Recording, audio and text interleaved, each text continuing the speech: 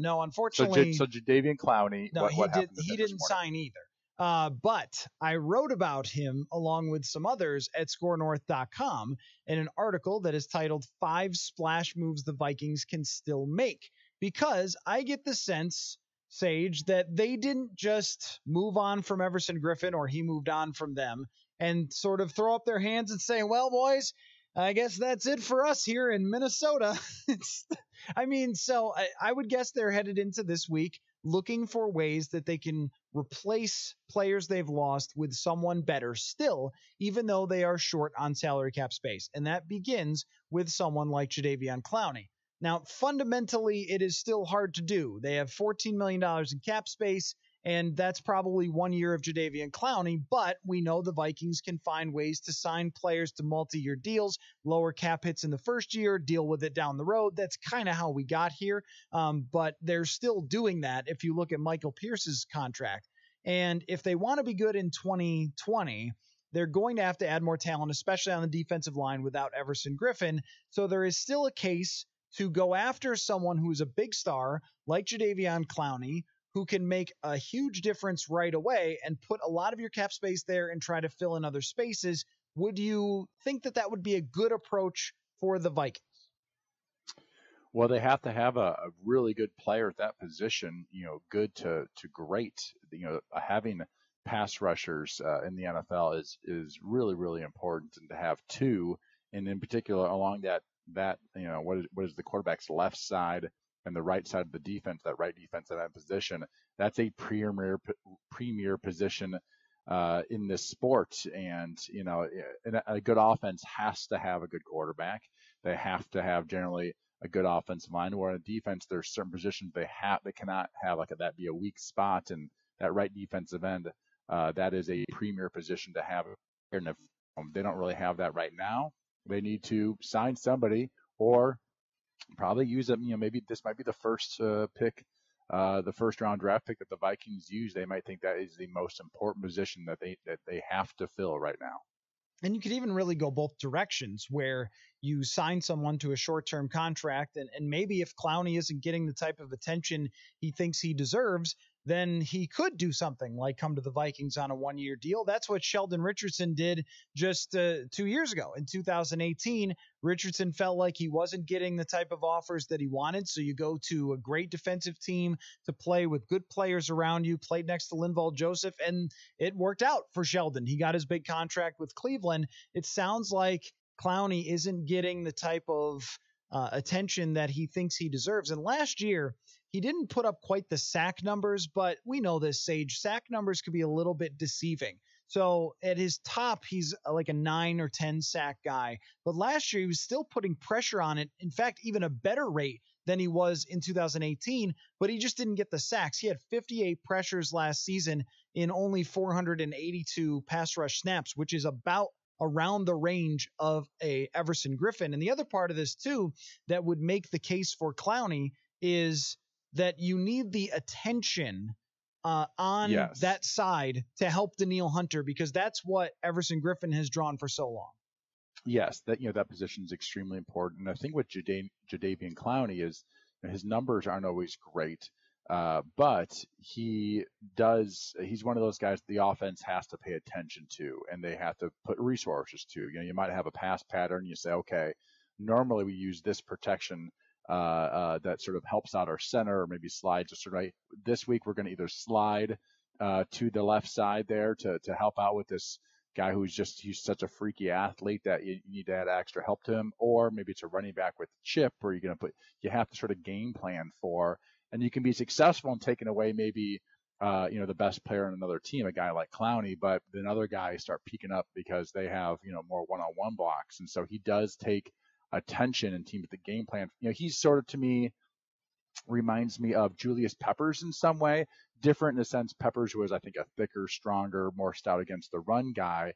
And he was, I think, more durable for the most part, but he could sort of just take over a game. Yeah. Like he has that game wrecker thing. And in particular, like in the playoffs, it's nice to have one of those game wrecker type guys. And so teams that are looking to make a run in the playoffs, to have a guy who can go, okay, he's only been maybe averaged up and down throughout the season. but that can actually take over a playoff game in some ways. Clowney's one of the few guys that can do that. Yeah, and I think we've seen how important it is for the Vikings in the Mike Zimmer era to be able to create pressure with 4 rushers.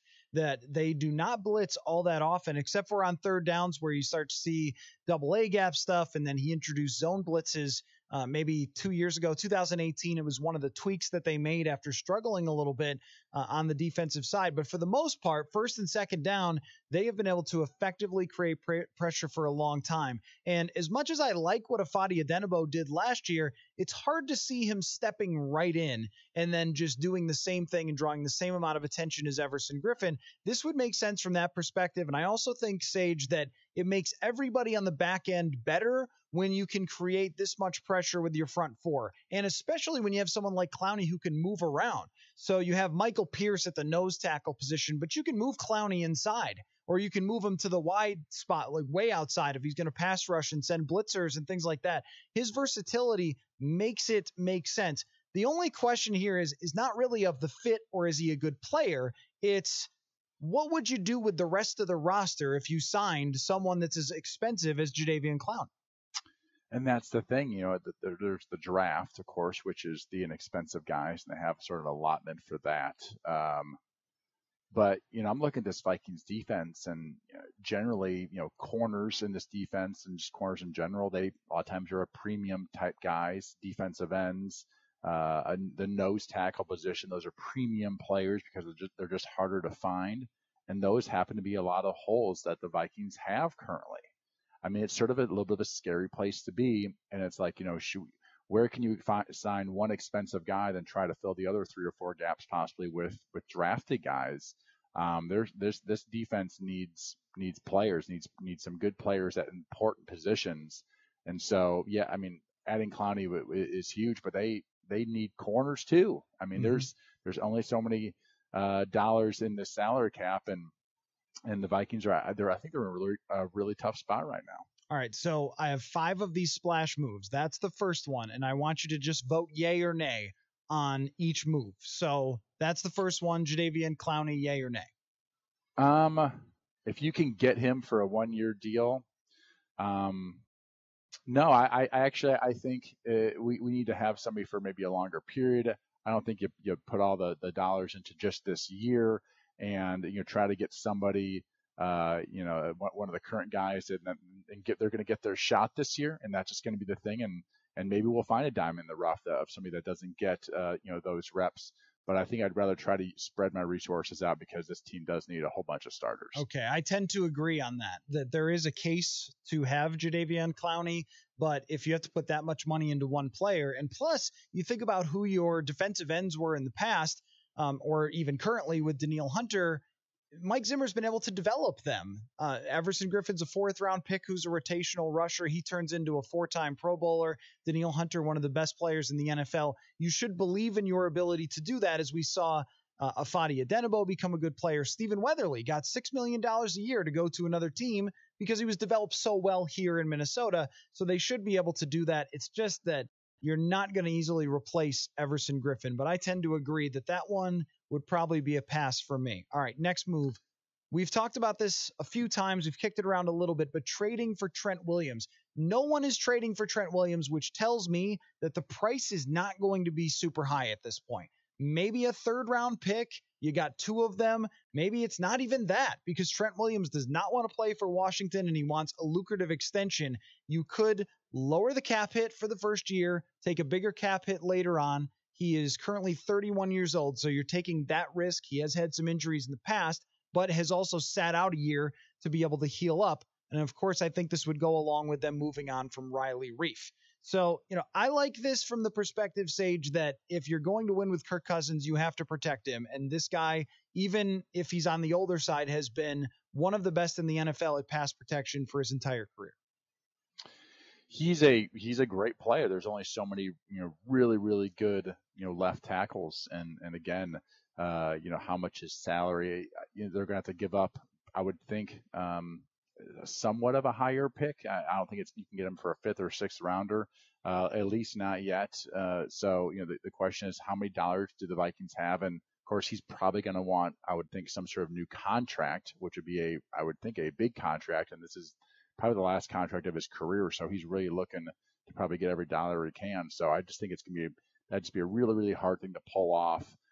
Listen, this team needs some really good players added to it. I just don't know if the Vikings have the salary cap room to make big trades or signings like this. So let me work this out for you, because I think it's not quite as bad with Trent Williams as it sounds. Because with a Jadeveon Clowney signing, you don't have anyone at that position to create any more cap space. But in this one, you can move on from Riley Reiff to improve significantly by plugging in Trent Williams, and Reiff creates $8 million in cap space on his own. So if you were taking on Williams and then signing him to extension, you could sign him to an extension that has a fairly decent first-year cap hit, and maybe you're only adding to your cap by $6 million in the first year or $4 million in the first year. And then, of course, yeah, you're kicking the can down the road, but that's exactly what this team has done with everything. Even their restructure for Danielle Hunter recently, and even with Kirk Cousins' contract, they're kicking it down the road. So if they're going to do that with other deals, then they could manage it with this one as well. Yeah, I think I'm at the point where the kicking the can down the road has left us in the spot where this team's in need of 4 premier position starters on the defensive side of the football. That's to me too much kicking the can down the road. And at some point you have to sort of pay for that. Right. And I think that just to continue to kick it is just going to make the matters worse. At some point you sort of have to put an end to it and hopefully find a guy again that's younger or somewhere in the draft, and maybe some random 6th rounder. You go after a freak athlete that's from some smaller school or something that didn't get wasn't a combine guy or something, ends up being a good player. You have to try to find some diamonds in the rough this year, whether it's cheaper in free agency, some guy who did not fit well in someone else's scheme, and you think he'd fit well in this scheme, something like that. But it's hard to give up that much. Again, I'm just not a big kicking the can down the road type of guy. I know Pittsburgh did for a long, long time, and I feel like it sort of all came up to bite him in the tail these last couple of years. Mm-hmm. Yeah, no, and that's why I have been looking more at a 2021 type of approach. I'm not sure that they are, though, and I'm not sure that Mike Zimmer and Rick Spielman are really in a position to say 2021 or 2022, that's our year. And 2022 is when Kirk Cousins has a $45 million cap hit, and even if they go to a 17-game schedule, that is still taking up about 15% of the salary cap. And that's where it's hard to figure this out. Would you think that the Stephon Diggs deal of going out and getting a whole bunch of draft picks, all right, for like a user, you hate to not have a really good player on your team, but you did need a whole bunch of draft picks. Did that make you think that this team should be and needs to be going younger, but and on the same element, like they're trying to sort of win now at the same time, and it's just a hard sort of balance to, just trying to figure out what that is. I think it's sort of media people. We're trying to, I did a couple of radio shows, late last week, and like, what exactly are the Vikings doing? And I'm like, I don't really know, because, I'm not a GM, never been a GM, but I'm trying to figure it out because they've, extended the quarterback. They think he's the guy, which means they think this window can be pushed further. At the same time, just gave up a really good player to get draft picks, which is more of a for the future thing. It's hard for guys to come in and play right away, and maybe get 1 or 2, but it's hard to have 5 guys come in as rookies and start, and they definitely have some holes to fill. Well, what you're hitting on is exactly right, and exactly how I feel too, is trying to figure out which direction you're going when you trade away one of your best players in his prime. Even if he's not happy, when you move on from that type of guy, it starts to make us think, okay, well, you're going to rebuild. But when you sign Cousins to an extension, that says you're trying to win now.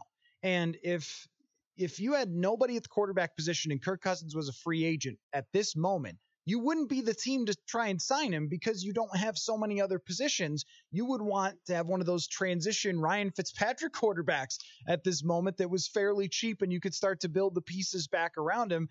So that's why I can't really put a finger on it either, Sage. And that's why I kind of went through this list of, like, could they make splash moves to try to be competitive in 2020, even though it's not easy? And that's where I come to Trent Williams and think, well, what's the biggest thing that could make Kirk Cousins better? You made him worse by getting rid of Stephon Diggs. Well, what could make him better? And a left tackle is that, even if it's not the most shrewd move. Yeah, and he's got what, 9 years of experience, and he's played a while. So I'm wondering what he wants as far as a long-term deal. Would he want like a 3-year deal, a 4-year deal, something? Because most of the guys in this situation, of course, want that big extension. That's what they're really looking for. Doesn't want to be in Washington anymore. Wants to get the heck out of there. Much less sort of the draft capital, also third round or fourth round or whatever that might be to try to get him. So there's just there's a lot of wants, and I don't know if we have enough resources to even try to make something like this happen, because then we'd have just fewer and fewer resources to fill those other major holes in this on this football team. Okay, let me give you a few more of these ideas, and I feel like you're going to shoot them down. So you vote nay on Trent Williams. Yes, because the extension is tough. I mean, I'd love to have him. I'd love to have Trent Williams on the team. I'd love to have Jadeveon Clowney on Madden. I'd sign both. I would make it very easy on the video game. I mean, you are right in the sense, by the way, that if you can help out Kirk Cousins in one way, have a great left tackle, because then if he's not worried about that spot a lot, he'll become even a better quarterback, and he'll have more time and those types of things, and that's only a good thing. He doesn't do as well when he doesn't have time. Obviously, very few quarterbacks do, but he definitely doesn't. And so I can see if you want to sort of build your team around Kirk Cousins, you got to give him a great left tackle. All right, let me move on to the next idea, which is to trade Anthony Harris as opposed to playing him on the franchise tag, if he would even play. I think he wants an extension too. So trade him away for a draft pick. You get his $11 million of cap space, putting you up to $25 million, and you spend that cap space on cornerback Logan Ryan and Ndamukong Suh and receiver Robbie Anderson. So you get a kind of a poor man Stephon Diggs replacement, a really dominant interior defensive lineman, and a veteran starting cornerback who's pretty well proven. No, he's not one of the best in the league, but he's good. That would fill out the roster quite a bit more, but you would have to lose Anthony Harris to be able to do it. And all of these players can continue to play for a while. Ryan and Anderson are not old at all. Suh probably has years left. And you would probably have to sign them to multi-year deals for each of them. Do you like that? I do like that deal because, again, I don't think they can sign Anthony to a long-term deal and just the 1 year and play. I just don't think this team's in the position like, okay, we're going to sign this guy to a 1 year deal, and after that, we're going to let him go for basically no compensation, because this doesn't feel like the year they're going to win the Super Bowl. It just doesn't feel like that. Yep. It's maybe next year or somewhere down the line. Just this team doesn't feel like that to me right now. So I would trade him. I think I'm all about acquiring picks. And Diggs' deal was different because he had a lot of years left on his contract. But with Anthony, if you can get some picks for him and that end up being starters, this team needs starters, and I got to think they can find another good safety somewhere that's fairly inexpensive, or even maybe that's also a guy that they draft in the mid rounds, and with one of these picks that could be cheap for the next 4 years at the free safety position. What you could do by filling multiple spots with good free agents, and that comes with creating space through trading Anthony Harris, is you can really focus yourself on what you need for the draft. So if you get Logan Ryan and Ndamukong Suh and Robbie Anderson, you still need a wide receiver for sure, but you don't have the same level of desperation that you have to spend a first-round pick. You could spend a second-round pick instead and get still a pretty good prospect, but you're not having to reach on one if it's the first round and a couple of others go off the board.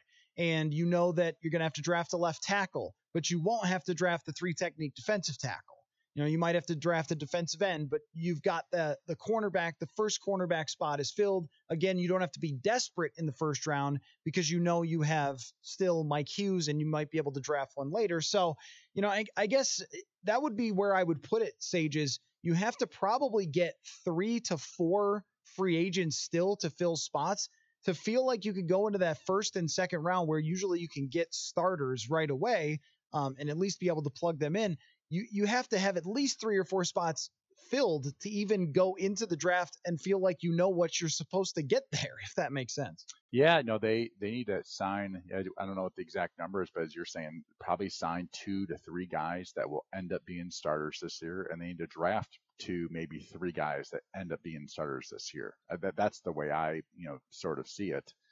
So we'll know a heck of a lot more about who the Vikings draft or are going to draft in those first couple of rounds. I sort of feel like this year, when we get through free agency and we get to the draft, that we will know they're either going to draft this or this. Yes. Like there's going to have to. Yep. They're going to have to draft a corner. They're going to have to draft the second wide receiver to MP, and they're going to have to draft a defensive end with that first or second round pick. We may not know the first, but if they pick someone on the first, we'll probably know the second. And I just think they are going to go draft need and not just necessarily draft best athlete. Yes. And I think they're going to probably have a good 3 needs to start when the draft starts. Whenever it is end of April or whenever the draft is this year. So you give thumbs up on the idea of signing 3 free agents and moving on from Anthony Harris. Yes, I think that I think that anytime you can get sort of 2 for 1 or 3 for 1, as in like 2 starters as in like 2 good draft picks. Like I think with Stephon Diggs, they might get 2 starters out of that deal, right? So that's sort of a 2 for 1 scenario. So if you can get 2 starters and also under inexpensive contracts or longer contracts than what Anthony Harris's was, I think that'd be a good business decision for the Vikings. Okay, the next one, I got 2 more, and we'll do these quick, and then we have hot routes and lots to talk about in hot routes.